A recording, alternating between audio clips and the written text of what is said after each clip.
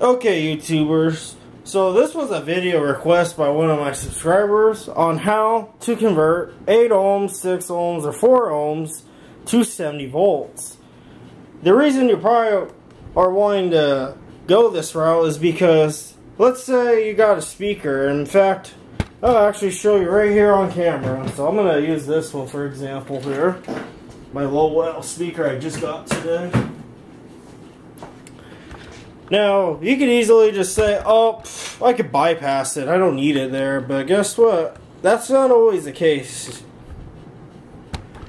See these right here? Those are not screws. Those are pressed in there. They're not star screws. It's just basically a pressed in little bolt, I'll call it. So you can't get this out to bypass your transformer. It's not going to work.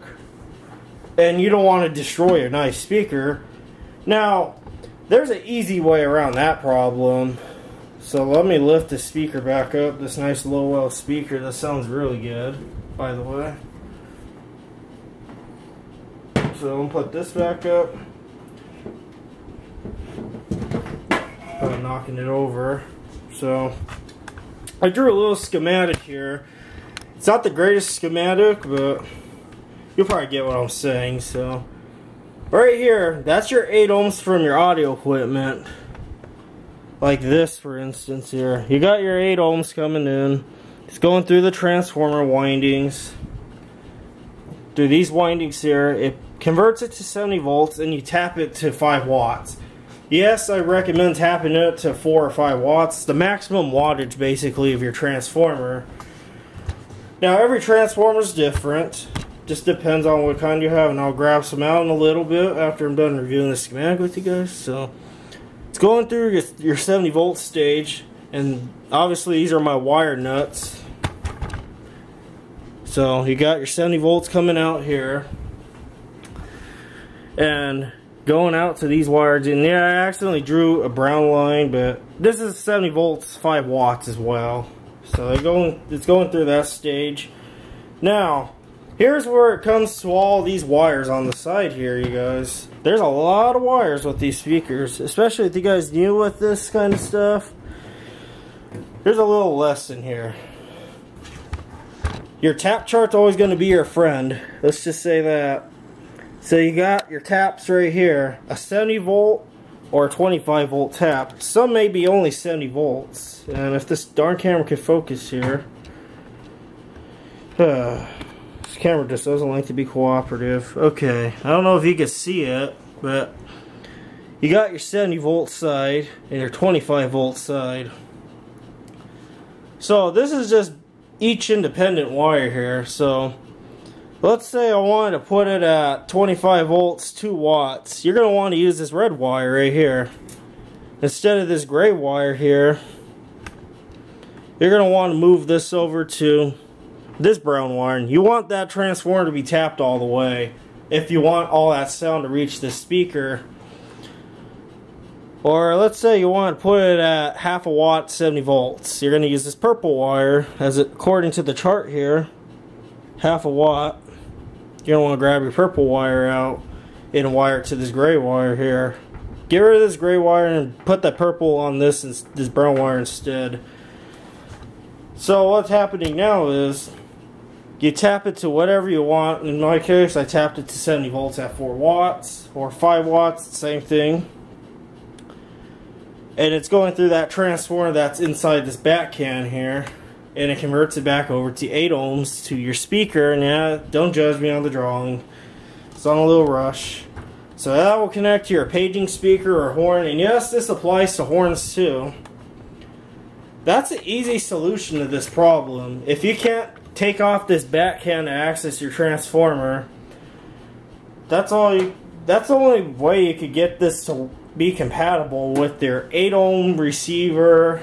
16 ohms will work. It might overload the transformer a little bit. So let me go grab some transformers for some examples. Here's a few types of paging transformers you may encounter. Now, this is a quantum transformer. I would not recommend using these because they kind of have a very weird winding type of situation. So avoid using quantum transformers. You could go ahead and use a 4J. 4J is a whole lot like a Bogan transformer. Bogan I definitely recommend. They're perfect for this operation. This is also a 4J. You can use a 4J transformer too. Remember, tap your transformers that's taking the 8 ohms in to the maximum wattage they could take, which could be 4 or 5 watts. So, and here's an Atlas transformer here that's connected to this other speaker. So, here's an Atlas transformer. These are also another good type of transformer to use for this operation. This is what you call reverse engineering a transformer. Obviously, you have your 8 ohms coming in. And by the way, if any of you ever come across this too, well, I can't tell which wires go to the speaker. See these bare copper wires? That's your 8 ohms going out to the speaker.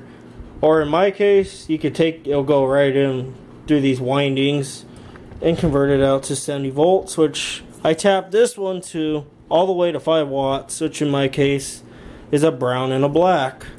According to this chart on here, Atlas actually stamps their chart onto the transformer. I don't know if this darn camera will focus or not, but they have it to each corresponding wire here. So my black is obviously my common, and then my brown is my 5 watts. Now on the other end to the speaker, you could tap it to 2 watts, half a watt. You could do that if that's to your desire. If you want to have full wattage, knock yourself out. Just whatever you do, don't play bass I Love You, because obviously you're going to blow the speaker out. So don't use these as car speakers. If you want to do that, go get some car subwoofers, but this is not the type of thing to do with these speakers. Don't use them as car subwoofers.